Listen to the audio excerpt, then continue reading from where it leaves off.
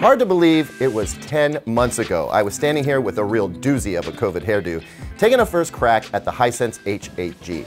Lots has happened since then, and now here we stand with that TV's replacement and the first Hisense TV for 2021.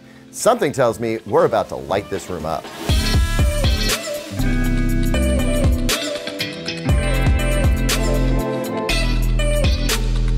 Welcome back, everyone. I'm Caleb Dennison, and I hope you enjoyed that little walk down memory lane with me. Here we are today, though, with the Hisense U8G, and you can tell by the box it's boasting everything. 120 Hz native panel, quantum dots, up to 1500 nits of brightness for HDR, Dolby Vision, IMAX enhanced.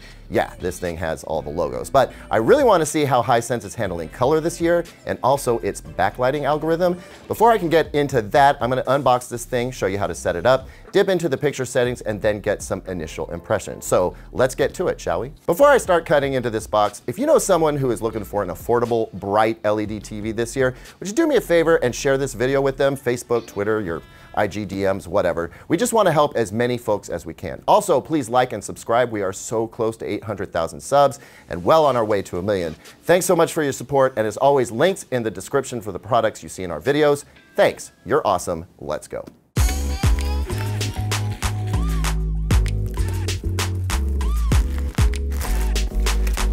Okay, here's everything that comes in the box, and we've got a two-piece stand. I think that this is a two-position stand, one narrow, one wide. We'll see in a moment.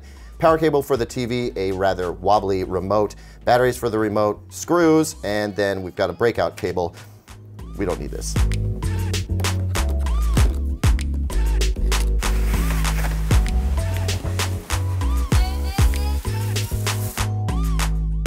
So I was mistaken. There's only one place to put the stand, and it is in the center, so we'll go with that. And really, this could not be more simple. We're just gonna slot this into place, and then we have two screws. Switch to the other side and resume screwing.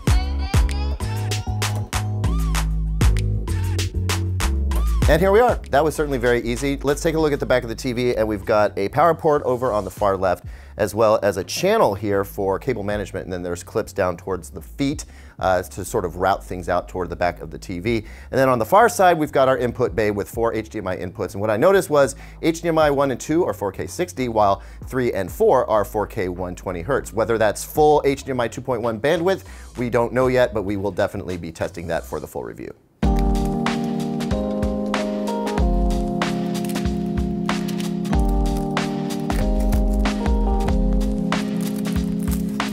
Okay, so we flipped the TV around, took off some plastic as you saw, and now we're finally getting a feel for the aesthetic of the TV. And the first thing I notice is that it's not a particularly thin TV. It's actually on the thicker side. We have been looking at a lot of high-end thin TVs lately, but it's still on the thick side. Not sure that's gonna matter, and I can forgive it if it has a really great backlighting system or a really great sound system. We'll find out soon enough. As for the bezels, there's not much there, and what is there is a very dark gray. It's almost as if the glass screen sort of sits on top of a slate, and I like that look. The band down at the bottom is a dark brushed metal, matches well with the stand, and as far as the stand goes, I'm okay with it. I think it reaches a nice compromise between having feet at the very edges of the TV and going with a center pedestal. With that out of the way, let's turn this thing on. So once we power the TV on, it's really apparent that this is an Android TV, if you didn't see that on the box. Not Google TV. I will be asking Hisense if they're going to provide an update down the road maybe to make this a Google TV platform, but for now it's going to be Android TV. So standard Android TV setup stuff. You're going to start with your region, your time zone. You need to put in your zip code. It'll ask you to pair the remote, which oddly enough the remote's already paired, so I just skipped that step. We're connected to the Ethernet. That is correct. We would do Wi-Fi there if necessary. And then we get to the Google portion of things. You can use your computer for this part. I'm going to use my phone. Get me all logged in, accept some terms of service, allow location. And this is all about what kind of information you're going to share with Google. The permissions thing is going to continue when it comes to whether you're going to enable Google Assistant or not. Keep in mind there is a mic in the remote control, so you can just press a button and call up Google Assistant that way, or if you want to do it hands-free, you can enable the mic inside the TV. Next is a rather long list of apps that you can choose to install or not install. Might want to take a second to go through all these, because if you leave it by default, it's going to put them all in there, and you probably don't want that. Keep in mind, you can always add apps that you want to directly from the Google Play Store later. Next is another long list of terms and conditions, whether you want to provide Google with information, whether you want to provide Hisense with information. Definitely take this into consideration. I mean, there's a lot of privacy implications here. Ultimately, you land with a QR code for registration. I definitely do suggest registering your product in case there's any issue with warranty down the line. And with that, our initial setup at least is done. Next is something I was not expecting at all, Alfonso. Not something I'm familiar with. I imagine I'll be hearing from Hisense about this. What I can see is that it would enable adaptive picture quality, adaptive audio quality, and relative advertising, which I hate. I just gotta be honest with you there. I am not interested in any of these features. You should definitely try them out yourself if you want to. I think what bugs me here is that if I did want the adaptive picture quality or audio quality, I'd have to have relevant advertising as part of that. So no, I'm just gonna say no on that. Here we've landed at the Android home screen, and we're already being advertised to through the suggested content, both at the top and then on individual app rows.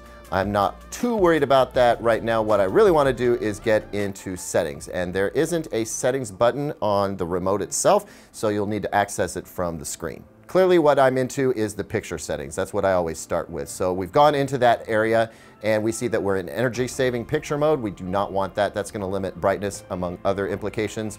So I'm going to start with theater day, and if that turns out to be too bright, then we'll address it. We can always switch to theater night a little bit later. Now we'll go into the backlight setting, and it looks like the local dimming is set to high. We'll stick with that for now, though I reserve the right to change that, and we'll discuss what kind of difference it makes in the full review. Backlight level is at 80, meaning that it's probably pretty bright. We'll see that go up to 100 in HDR modes.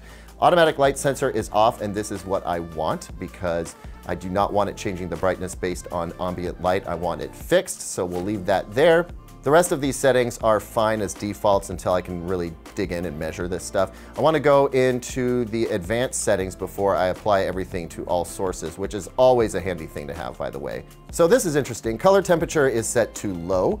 Normally we'd see terms like warm or cool. I guess low is warm? We'll find out for sure. I'm definitely leaving it default since that's what's set for theater day mode. Motion enhancement, we will turn that off. We can argue in the comments later if you want to. Motion clearness already off, that's probably de-blur. You know, a lot of these naming conventions are weird to me. The rest of this looks fine to me. Filmmaker mode auto detection. This would be for movies, I believe. I'm gonna have to check with Hisense on this. I'm actually gonna turn this off because I don't want it necessarily going into filmmaker mode automatically for me. Here we see FreeSync is turned off and it's actually disabled. We'll probably see this go active once we start up a game console. Next, we'll just pop into the calibration settings just to see what's there. And it looks like this is where we do color tuning. I adjust the white balance. We've got gamma selection here, a specific gamma calibration, which is interesting. I haven't seen that before. So now I know where those things are for my measurements later. So with that done, I'm happy to see that we're applying this to all sources. I don't know if that includes apps as well as HDMI sources, so let's look into that. Okay, so I've pulled up an SDR title on YouTube and pressed pause, and I have to correct myself, there is a menu button on the remote, so we can access picture settings without having to navigate through Android TV. And I'm very happy to see that theater day mode has been selected, and I assume that it has also accepted all of my advanced settings, but we'll double check just in case. And sure enough, everything is exactly the same. So that's great, that's a huge convenience. Now let's see what it did with HDR. So I'm now in an HDR title, pause, pull up the menu, go into picture, and it looks like we're in HDR energy savings. So okay, while we made some SDR settings and they carried over to the apps as well as the HDMI settings, it looks like we're gonna still have to do something for HDR and Dolby Vision. So I want out of HDR energy saving and I'll select HDR theater because that's probably the most accurate, but I'm curious to check out IMAX mode. That'll be a first for me. So HDR theater for now, immediately the color warms up. Let's go down to advanced settings. Color temperature is low, so warm. And then motion enhancement, we'll turn that off. And it looks like filmmaker mode auto detection also needs to be turned off, at least for my testing. And then we should be good to go with that. Hopefully that will apply those HDR picture settings to all sources as it did before. Now I've paused on a Dolby Vision title on Netflix. Let's go into picture settings and we're in Dolby Vision IQ mode. Now I want to take a moment to talk about what Dolby Vision IQ is in the full review. For now, I'm going to go with Dolby Vision Dark and go back and forth between Dark and IQ. I want to go down to the advanced settings once again.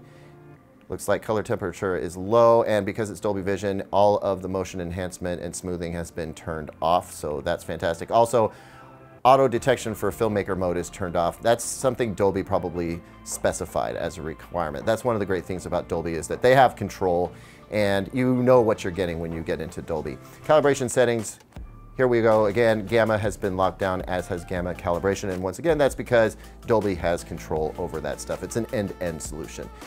Up here, it looks like the picture settings are only for the current source. I'm going to select all sources. That was not the default for the others. So at this point, anytime I go into Dolby Vision, I expect to be in Dolby Vision Dark.